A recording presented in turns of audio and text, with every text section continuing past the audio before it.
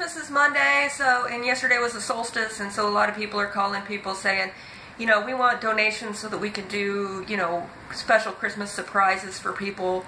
And I think that's kind of why, that's kind of how me and Janice got on the conversation of the parrot, sort of, in terms of she's saying, well, I'm going to make them buy you a parrot.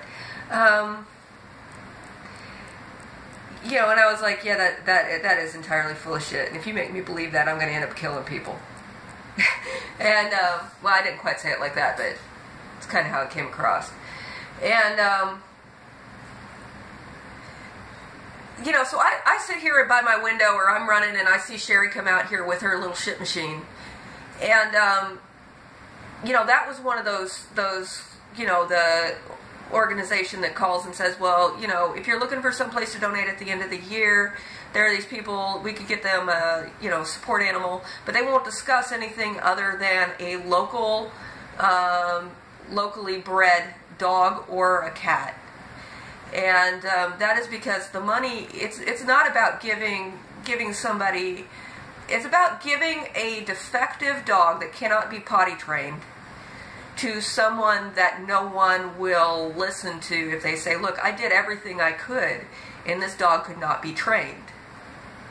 Because I never see Bug poop or pee outside. Ever, ever, ever. And all the times that I've looked outside, I have never seen Bug poop or pee. Ever. Sherry just brings that dog out to be nosy.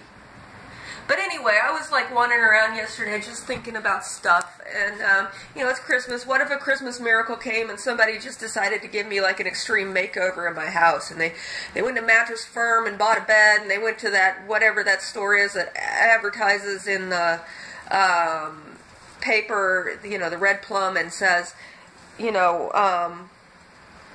that they'll get me a, brand new couch and new furniture and make this place look real nice and, all new stuff because, all this stuff that they're begging for. Say, oh, no, she doesn't deserve anything like that. Because somebody that's tried their damnedest to work despite the fact that work has been designed around, we put up with all kinds of shit. We put up with Willie sitting in my backyard, where he's visible, writing me up for running in the house. They literally kicked somebody out for running with scissors one time, like back in the 70s or something. I mean, we let people like that work, but we don't let people like me work no matter what we try, And at this point, I know better than to try to work because I'll end up killing people. But, somehow that's always my fault, and I'm not the worthy poor. So, anyway, so the whole parrot thing is like, shut up and get out of my office. Shut up and hang up the phone. Don't call me again. Oh, are we here to talk about Holly's parrot again? Because that's kind of it. One of these days I'm actually going to buy a parrot. I think that's going to happen. But, between now and then, we want to give one of these shit bags a special gift because, it's not about who deserves it.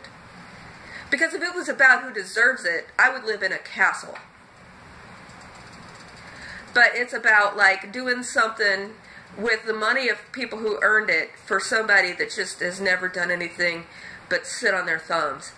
And, everybody needs to be cheered up so they don't go around psycho killing and stuff. But, how many people has Sherry killed? And they still gave her a dog.